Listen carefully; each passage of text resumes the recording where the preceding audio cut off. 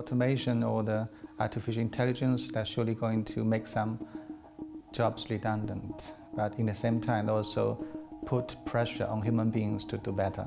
I think from an anthropological point of view, man needs to have a purpose, and work gives him purpose. So many people define themselves by their job that will this hole be able to be filled by just something we want to do? It's definitely an identity crisis for a lot of people. A basic income for everyone could be a launching platform to help people adapt. Great, well, welcome back, and let me welcome Martin Ford, author of The Rise of the Robots, a book which I highly recommend. It was the winner of the Financial Times McKinsey Business Book of the Year award last year. In fact, the last time I interviewed Martin, he was the day after he had won it, so this is a little human test of whether he's as easy an interview subject without a large check in his hand as he was last time. Can I just ask first, are there any robots in the audience today? Not yet is probably how Martin would take that. I'm going to ask Martin first just to briefly, because he will be better at this than I am, summarize the thesis of the book, and then we're going to discuss it for about 10 or 15 minutes, and then really going to allow lots of time for your questions, of which I'm sure you'll have many after you've heard his stimulating views. Martin, could you just give us in the two-sentence elevator pitch here for the book? Well, the basic thesis of the book is that technology is becoming far more capable. And of course, technology has always progressed over time, but now we're really seeing unprecedented progress in the sense that machines are, in a limited sense, beginning to think. They're taking on cognitive roles as well as simply displacing muscle power. And this capability is increasingly scaling across occupations, industries, and really across many skill levels. So I think that what it pretends in the future is that eventually machines are going to displace a lot of workers and potentially, create unemployment or perhaps drive down wages, and it's going to be a real issue for us. So explain why this is different this time, because in every other transition from field to factory, from factory to office, from office worker to computerized, new jobs have been created which we haven't imagined when the first revolution happens. Why is this different? That's right. The key insight is that machines are, in a limited way, beginning to think. They're taking on this cognitive capability, which we haven't really seen before. Now, as Andrew said, there were a lot of transitions in the past. People moved from the farm to the factory, and then later they moved to the service sector. But the key thing to note about that is that in all of those cases, most people were nonetheless doing things that were essentially routine and predictable. So you may have been doing routine work on the farm, then you were standing on an assembly line by the 1950s in a factory, and today you might be at Walmart doing routine work in a retail environment, but it's still fundamentally routine and predictable.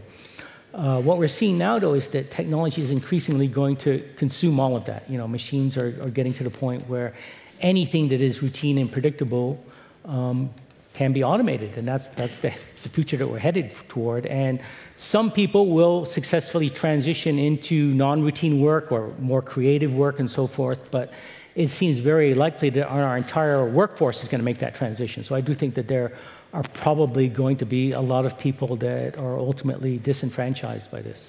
So what's your solution for the disenfranchised group? I think that eventually we need a radical restructuring. Something along the lines of a guaranteed income is the thing that I've advocated. I think that eventually we're going to have to do something to address the problem of people simply not being able to find enough work to generate a meaningful income, either to support themselves or to participate in the economy as a consumer and help drive demand for capitalism, basically. So, I mean, essentially you're questioning how capitalism itself will evolve. That's right. In order to have a successful market economy, you've got to have consumers. You've got to have people who are capable of buying the products and services produced by the economy. Without that, you're going to obviously enter into kind of a downward or deflationary spiral where businesses can't find enough customers. And I think as you look around the world today, you see in some places some evidence of that kind of scenario already. And certainly as this trend continues, it's not going to be helpful in terms of getting back on the track toward more robust growth. So I must say, when I read the book and I got to the part about the guaranteed minimum income, citizens' dividend, I think you call it as well, I thought, well, if that is the solution, we really have a problem, because it's going to be very difficult to persuade governments to buy into, literally, this particular solution. But, of course, now it is being tested out, isn't it? And I think in Switzerland, not for reasons necessarily of automation, there's a vote, albeit one that probably won't succeed, coming up later this year. Are you seeing experiments and genuine thinking of moving towards these types of solutions? That's right. It's an idea that's definitely getting traction, and you are seeing some possibilities of some real large-scale experiments, perhaps here and also in Finland, which I think is a fantastic thing, because that's what we need. We need to try this and examine the data to have some meaningful experiments, and then based on that, we'll figure out how to do it, because obviously this is something that's never been tried. It is true that, especially in the United States, I mean, it's a staggering political challenge to ever have this. It's almost impossible to imagine it happening. But the paradox is that at the same time, I think it's, in a sense, inevitable. If this trend continues, there really aren't too many other solutions on the table that will work. So I think that it's a place that we have to get to somehow. And so I'm very glad to see that it is getting some attention, and there are quite possibly going to be some real-world experiments done. And I do expect that it's going to probably be initiated perhaps here in Europe, and that later it will come to the United States. So, I mean, you've been traveling the world on the back of the success of the book and promoting the book. I know you're off to South Korea after this. Have you come across anything that has made you think, hang on, maybe I was a little bit too pessimistic? Or alternatively, something that made you think, I just wasn't gloomy enough about the outlook? I think in general, things seem to be tracking along the lines of what I proposed. I mean, I haven't seen anything that really contradicts this thesis so far, and there certainly have been developments that have been surprising. But the most recent thing that I think really caught a lot of attention was DeepMind's triumph at the game of Go, which is really just a tremendous challenge that many people had expected would take another 10 years before a machine would be able to demonstrate proficiency at that game. And the key thing to understand about that is not just that this system was able to beat a human player at this game, but that the system, in large measure, learned to play that game by itself, which is really quite amazing. And so I think there's plenty of evidence, at least from a technical standpoint, you can look at that suggests that we really are seeing dramatic progress toward this goal. Now, I'm going to try out a few more optimistic scenarios before we depress everybody in the audience with the outlook. But first, I just wanted to run past you this idea of the singularity, the point at which artificial intelligence becomes superior to human intelligence. And I know you may believe that will happen, but you believe it's further off than some people who advocate that or forecast that believe. Is that right? Right. I'm a bit of an agnostic on the singularity. I mean, there are certainly, where I live in Silicon Valley, there are people that are very deeply involved in it. Some people say with almost religious fervor. I think that it is possible, certainly, that we're eventually going to build a machine that can think like a person. I don't think that will happen for probably many decades. That would be my guess, but of course, that's only a guess. And most of the people that I've talked to that are actually working in artificial intelligence, that's the sense I get, that they are fairly humble about where we are today and what it would really take to get to that point. Having said that, if it happens, then, to use Stephen Hawking's words, it could potentially be the biggest thing that's ever happened in history. I mean, there would now be another intelligent entity on the Earth that is not human, and that would be unprecedented. And most people believe that if that happens, then within a short while, that the machine would be super intelligent. In other words, it would be far smarter than any person. So if that happens, then you can say that all bets are off. For one thing, then at that point, no one has a job. But the impact on the job market may be the least of our worries at that point. I mean, okay. Your basic thesis, though, is that you don't need the singularity for a lot of these consequences on the job market to occur. That's right. Even in the current state of trajectory of evolution of machines. Right. What I'm focused on and what I've written about in the book is really the much nearer term trend, which is really just specialized technology that can do specialized things.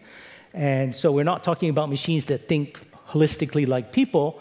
We're talking about smart algorithms that can do specific tasks or robots that can do specific things. But the thing to realize is that most people do specialized things. I mean, that in a sense was Adam Smith's whole point about the division of labor and the fact that over time people specialize. And as people do specialize, in many cases what they're doing becomes easier to automate. So there is an enormous amount of work out there that is, fundamentally routine, specialized, repetitive, and all of that is going to be susceptible to automation, perhaps over the next couple of decades. So I just reviewed another book, Only Humans Need Apply, in today's FT, which is essentially arguing that we should be more optimistic. We can work with machines. Collaboration with robots and machines is the future, and perhaps more optimistically or over-optimistically that companies and others should take responsibility for ensuring that there is still fulfilling human work. Do you think there's any even short-term likelihood of this outcome? Well, I think that is true for some subset of the workforce. Basically, what's happening is that over time, machines or technology are transitioning from being complements to workers to becoming substitutes. And that's happening relative to more and more people. So that over time, less people are going to be able to effectively collaborate with the technology because they won't have the necessary skill sets or capabilities. And more people are going to be subject to substitution. So, I mean, no one is saying that all the jobs are going to disappear, but to me, it seems unrealistic to expect that everyone is going to find a place collaborating with some increasingly futuristic technology. I mean, just to take one example, think of self-driving cars. I mean, driving vehicles in many countries is actually perhaps the most popular or common occupation. So when we have self-driving vehicles, those jobs are going to disappear in the millions. Is there going to be an opportunity for all those millions of people to somehow collaborate with technology and still find a space? I'm kind of skeptical of that. So I'm going to ask you in a second what your advice is to the leaders of tomorrow about this rather gloomy tomorrow. I should have asked at the beginning the audience to vote on a particular proposition on this. Are robots a threat to highly skilled jobs? And there are going to be 4 options flashed up for you. Yes, we're already there. Yes, in a distant future. Probably not. And we will be safe. I've allowed Martin slightly to skew the vote here by giving his gloomy view, but it may have made you think that the reverse is true.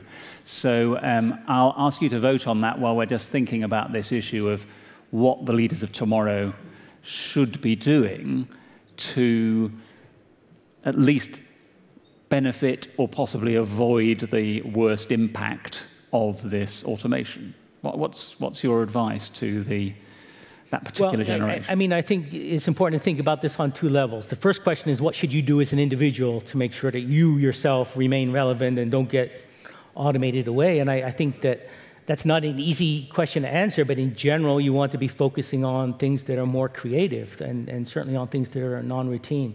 The last thing you would want to do is make a big investment in educating yourself and acquiring skills for some occupation that's fundamentally routine. An example of that might be a radiologist, a doctor that looks at x-rays and mammograms. That's a job that requires a tremendous amount of training for a person to do, and yet I think it's probably an occupation that's going to be automated in the not too distant future. So it's really important to be focused on things that are creative, things that involve genuine, meaningful interaction with other people, and so forth. And of course, it's also important to be very flexible, to have, I think, sort of a holistic education so that you're in a position to move to different areas as opportunities change. I don't think there are any radiologists in the audience. I may be wrong, Right. but there are definitely some potential lawyers. How would you? Well, definitely, law, law is an area that's being impacted.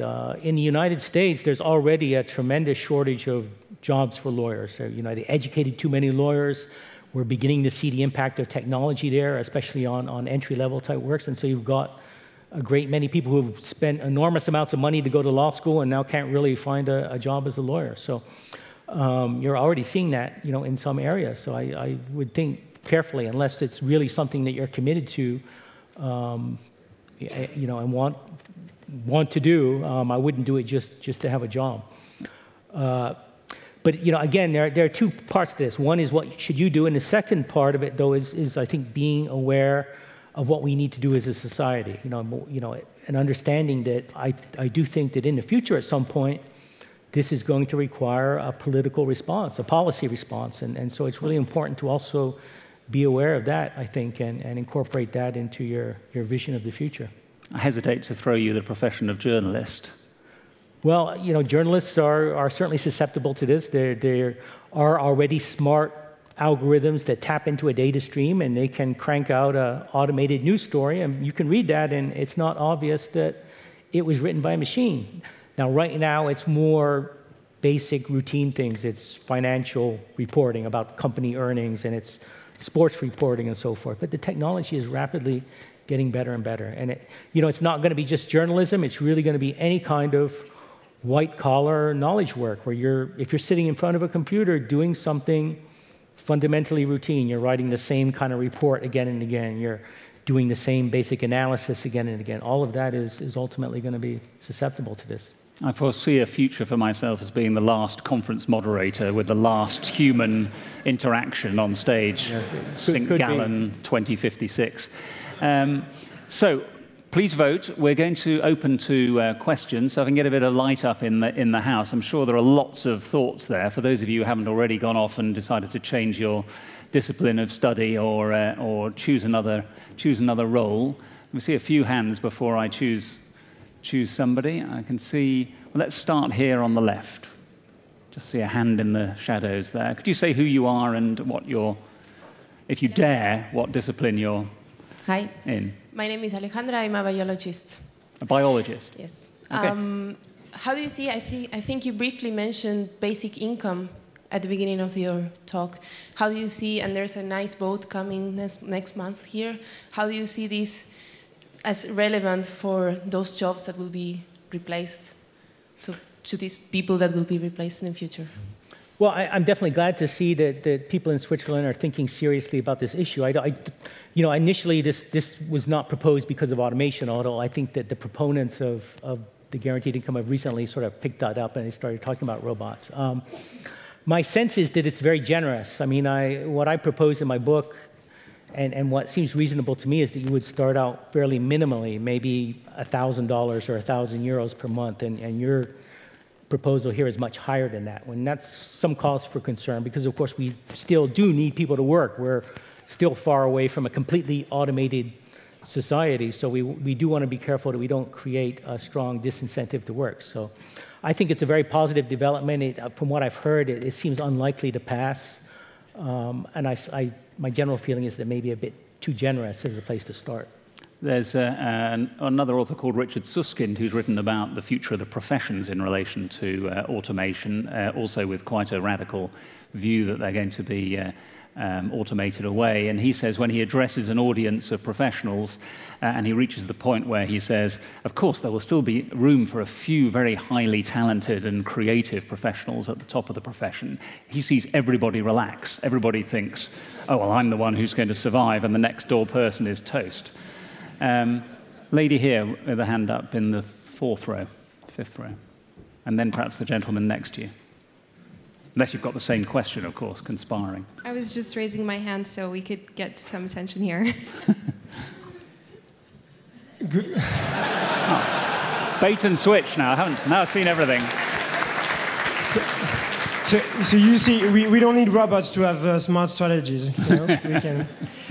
So good afternoon. My question is, my name is Charles. I come from France, and I'm a diplomat. So I tend to work about war, peace. So my question would be, which part of humanity is the most likely to use robots to eradicate or to enslave the other part? Right. Wow. We really are into dystopia now. Yeah. Well, I mean, I don't know the answer to that. There are certainly concerns about the use of robots in the military arena, about autonomous military robots that might, kill people. We do have this gravitation toward plutocracy, toward extreme inequality. There are people that worry about a future that might be what we might call automated feudalism, where we have, an extraordinary group of wealthy people that sort of fence themselves off from the rest of humanity and perhaps, utilize technology to keep the rest of people out. I mean, that's a kind of a dystopian, futuristic scenario. There was a movie, Elysium, that sort of touched on that. So, I mean, that's a possibility. I certainly hope that that's not where we're headed, but I do think that if we don't recognize what's happening and find a way to adapt to these trends to make sure that progress benefits everyone, then we are headed toward a far more unequal world. Do you think, in relation to that there is a moral responsibility that governments, corporations have in pursuing policies of automation to prevent these things happening, or are they standing in front of a tsunami unable to prevent? Well, I certainly think that governments have a moral role, and as a society we have a moral imperative to make sure that this doesn't get out of hand and create lots of social problems and also disenfranchise too many people. Now, when you talk about corporations, you have to understand that corporations operate in the market, and there's a very powerful market incentive to automate jobs if you can and become more profitable. That's inherent to capitalism. So I'm a bit skeptical when people say, corporations should have a policy to deal with this. I don't think that, to me, this is a bit what an economist might call a tragedy of the commons, where we've got this big problem, but the individual incentive for everyone that operates in the market is just to keep going and automate as much as possible. So I tend to think that it needs a systemic solution, and ultimately I think that will have to come from government. Right. Okay. Yes, gentleman about halfway back. First one with a hand up there. Thank you very much. I'm Alexander from Ukraine. I share the concern about the threat of the robot, same as the audience, according to the results of the poll over there. And my question would be to you as an expert, what are the jobs which are highly to be protected or still done by the human in the distant future, in the long run? My guess would be it's some works of art, like it is easy for a robot to take a painting of Miro and dissect it in how many % is green, blue, and whatever other colors, but it's never going to make it the same painting of Miro. But maybe you have some other ideas. Thanks. Well, I mean, that's true. Genuine, creativity, artistic type jobs for the foreseeable future are safe. Although in my book, I do give examples of creative algorithms that are doing things like writing symphonies and painting original works of art. So you can't say that that's never going to happen. If you're asking what jobs are likely to be safe, say, over the next couple of decades, it's things that involve genuine creativity. It's many jobs that require sort of a combination of problem solving and mobility and dexterity. Skilled trade jobs, electricians, plumbers, jobs like nurses, to build a robot that can do what a nurse does in terms of solving problems, interacting with patients, and having extraordinary levels of mobility and dexterity is still, science fiction. That's not something that's going to happen anytime soon. So those types of jobs are safe. Some of those are not very attractive jobs to people that want to go to university. But very often people that get more education want to be knowledge workers. They want to sit in front of a computer manipulating information, and very often those kinds of jobs are going to actually be easier to automate because you don't need a robot or machine vision or anything like that. It's just an algorithm. The creative part does make me worry. I think we were talking about this yesterday. As everyone thinks they need to be more creative, we are going to be deluged with very bad art by human beings who think that they are getting ahead of the wave of robots. Okay, question. I could see somebody there just in the shadows on the right. Yeah. Hello, Jacob Tomei. I work for a think tank. We see robots are increasingly becoming like humans. You had the FT article a few days ago about this robot that manipulated its pole for a screenplay. I don't know if you saw that article yourself. Yeah. I wonder why it's such a bad thing if we get rid of these repetitive, boring jobs and spend more time on being creative. Maybe we don't have to show everybody. Could you perhaps show us the utopian vision of what you describe in your book?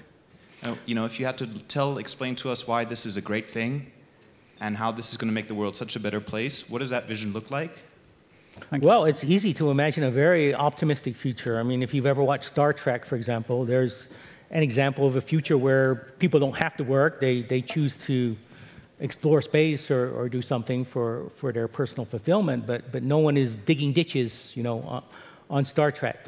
So you can imagine a future where no one does a dangerous job or a boring job or a job that they dislike, and technology does more and more of that. And I think that's a great objective for us to strive for, but we need to adapt, and I think a guaranteed income is one really good way to sort of get on the path toward that, because if we don't do that, then we run into the problem that even though jobs may not be desirable, they may be lousy, dangerous jobs, people need them in order to have an income. How do you set a guaranteed income that is sufficient to give people still an incentive to do something if they are able to?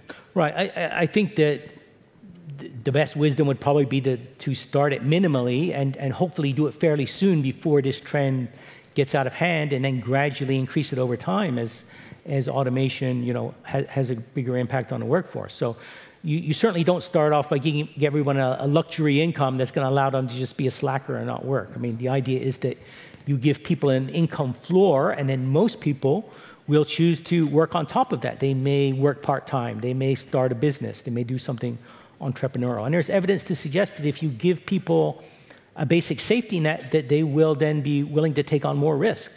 So for example, if right now you are stuck in a boring job where you're not growing, but you stay with that job just because you need the income. Now, if you knew that you would have access to a guaranteed income, you might be more willing to leave that job and do something more dynamic, more entrepreneurial. So, increasing the safety net can actually result potentially in a more dynamic entrepreneurial economy. Before we lose the poll here, how would you have voted, Martin, on this one? Distant future? Or we're already there? I'm guessing you wouldn't have gone for weekly safe. To some extent, we are already there. We're seeing an impact on jobs like law, like journalism, some areas of medicine. So, it's not a huge impact right now, but there definitely are examples out there that you can point to. And, it's something that's going to progress over the next 10, 20 years. I don't know if you would say 10 years is the distant future. I wouldn't. I would say that's more medium term. So it may be sooner than the distant future that we really do begin to see a very significant impact. Right. No need to keep mentioning journalism, by the way. I just brought that up to get it off the table. So, yes, here on the front row. Hi, I'm Yenja, and I'm a world memory champion. And my question is, do you have any sort of suggestion at the individual level how we can prevent this? Sorry, you're a world what champion? Memory champion. Memory champion. I will remember you, Mr. Hill. Okay. Wow. Well, is building memory strength a good strategy? I mean, at the individual level, you can't prevent it. I mean, you can't prevent machines from taking jobs. You can, as I said before, you can, as an individual, try to adapt to it. You can, educate yourself very broadly so that you have the flexibility to move to perhaps a different career if whatever you're doing right now is threatened by this. And you can try to focus, as I said, on things that are more creative and so forth. So it's a question of, as an individual, what can you do to adapt to this? You certainly can't do anything to prevent it. Have we still got the mic down here? I'd just like to ask you a question. So, I mean, in the light of this, or possibly you already, what are you doing to see off what's your personal strategy for not being automated away? Well, my personal strategy is that I have an array of skills, but also the fact that I'm not circumventing to the fact that I'm not giving up the fact that I want to learn different things from different aspects of the world, because so many kids today say they don't need basic arithmetic skills or basic knowledge about the world because they can just look it up on their phones. But for true innovation and true original thought to occur, you need to have knowledge from different areas. Okay, so that goes to the adaptability point, I guess. Okay, we've got time for a few more questions, I hope. I haven't looked over. Is anyone over on this side? No? Okay, we'll go here then. Somebody with their hand up. Looks about 4 rows from the aisle there. Hello, I'm Alexander from St. Gallen. So you say basic income could be a possibility. And I agree that when capital is pooled, you need to redistribute. But my question is, or my fear is, the boredom. Studies indicate that happiness correlates mostly with work. And if that really happens, that just some people, like in the utopia you showed, are not working and just exploring their life, I think they miss a big part. So this reminds me of the Roman Empire, where you had slaves and the other peoples are just having a life and doing nothing. So are we going back to bread and circuses? Well, I mean, it's a good point. In the world today, jobs are kind of a package deal, and they provide at least two important things. One is an income, and the second thing, at least for most people, is that sense of accomplishment and fulfillment and something to occupy your time. So I think the reality is that in the future, we are going to have to find a way to decouple those two things so that you still get both of those two essential components, but you may not get them from the same place. So you may, get a guaranteed income, and you may also find fulfillment doing something that's productive, but you just won't be paid for it. And there are examples you can point to. I mean, people spend huge amounts of time editing Wikipedia, or software developers do open source software. Obviously, you can volunteer in the community and so forth. So there are alternatives out there to offer people that sense of fulfillment and something productive to do without necessarily having that be their job that they derive their income from. Okay, it's getting more optimistic as we go on. This is good. I'll take another one from near the back there. I don't know who's got the microphone, but perhaps somebody can choose. There were about 3 people on the. There we go. Okay. Hi, thank you. We were crowdsourcing the microphone. So this morning, I asked some government officials if they saw automation and artificial intelligence as a threat for employment in the future. And they basically said no. What is your impression of government awareness on this subject? Yeah, and do you see it as a threat? Well, in general, it's not there yet. I mean, we're beginning to have a debate on this, a discussion about it. There's certainly been a lot of attention to this issue in the media. I go around and give a lot of talks to groups like this, so people are very interested and wondering about it and concerned about it. But I would say, by and large, it hasn't really, entered the political sphere yet. And perhaps we're just not at that phase yet. I think that the first thing is to really build awareness of this and to begin to have a public discussion. And eventually, the politicians will take notice. But it has to be said that there continues to be a lot of skepticism out there, not just on the part of politicians, but also many economists. I'm sure you could find a Nobel Prize-winning economist who would tell you that this is all silly and this is not something we need to worry about. So we're not at the point where we have consensus on this yet, that's for sure. But obviously, I have an opinion, and I'm trying to get people to think about it. I mean, you're apart from wanting to sell the book, obviously, you are genuinely, personally worried about this, isn't it? Yeah, I mean, this is a concern. I personally think that this is going to be a huge challenge for us over the next couple of decades. So, I have a daughter that's 8 years old, and I worry about what kind of a future she's going to have in this world if we don't adapt to this. Are you already nudging her towards certain creative or other? Well, to some extent, but this is really so unpredictable, especially when you think out 20 or 30 years, that it's almost pointless to really try to plan for it. I think that we're really headed toward potentially an extraordinary disruption, and it's very, very hard to predict how things are going to come out. There's going to be this terrible moment when she's a teenager and she says she wants to be a journalist. Okay, I'll come back down to the front here. Gentleman here on the right-hand side, if I may. We've got time for a couple more, so keep it brief if you may. All right, I will. I think it's not really the rise of robots which should be seen as a threat. It's really the fact that we are not able to keep pace with the reskilling of people to be able to find other activities. So robots are not the problem, it's the humans which are the problem. Well, I mean, you can define it that way, but the basic reality is that most people in the workforce are average, right? I mean, if you think in terms of capability of people, there's going to be a bell curve there. Most people are going to be close to average. So if the machines get to the point where they encroach on what those average people are capable of doing, then you run into a problem. So it's not just about, that's the point I was making earlier. It's not the historical case where people have retrained from doing one routine thing in one industry to doing a routine thing in another industry. Now we're talking about a different kind of transition where nearly all of the routine work is going to disappear. And not everyone, I think, is going to be capable of transitioning into something that's genuinely non-routine or creative or whatever you want to call it. Okay, I can get probably 2 more questions in if they're very brief and just questions. So you've already had one, I think. So we'll go to the person here on the row back with the open collar. Just here. Yes, you, sir. Hello, my name is Oleg. I'm from Russia, and I'm building robots. And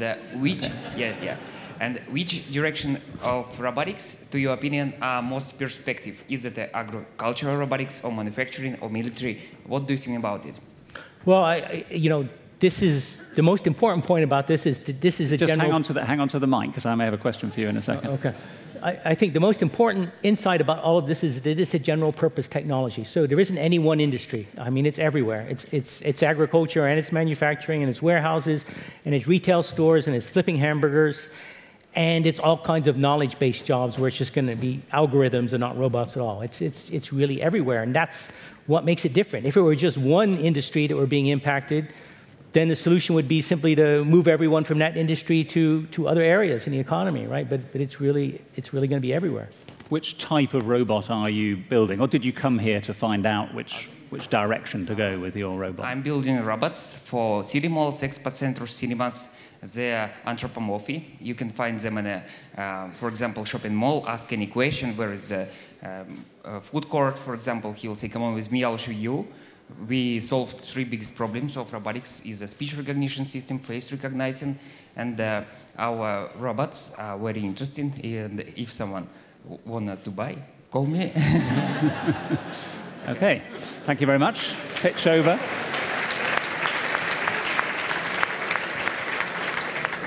I would say good luck, but the tone of this discussion has been that we're going to be wiped out, so I won't necessarily give you all my luck. One last question. Now, is this your question? Okay, so the lady here. No more bait and switch in row 4 here. Hi, my name is Dania from Libya. I work for Uber, and my question is, do you think that robots will affect the social dynamic that people have, given that now that robots, or when robots start working, the whole professional interaction of people at work is going to isolate people? To some extent, I think that's the case. I mean, people will be interacting less, perhaps. I mean, I think that there's a future where you may have fewer people working in environments because there will be more machines and fewer people, so that will cut down on interaction. And also, we're going to have definitely a big social issue with people interacting directly with technology as though it were a person. And there are examples of that already. In China, there's a very popular chatbot that runs on mobile devices that people walk around telling their problems to already. And that's obviously the very, at its infancy. But this is going to get much better, where, your technology is going to interact with you in a way that might be indistinguishable from another person. And that's going to have real social implications as well as economic. Most of my younger colleagues already wear headphones in our open plan office, so you don't need robots to have social isolation at work, I would say. We haven't got time to take any more questions. Martin is around here if others want to grab him briefly afterwards. But let me just say that I do hope to be coming back here still in 20 years, and possibly we'll be hosted by more of our Russian friends' robots when we arrive. But I think there is still a role for human interaction of this type in this kind of forum, and I hope there will be for years to come. Please thank Martin Ford. Thank you. Thank you, Martin. Thanks.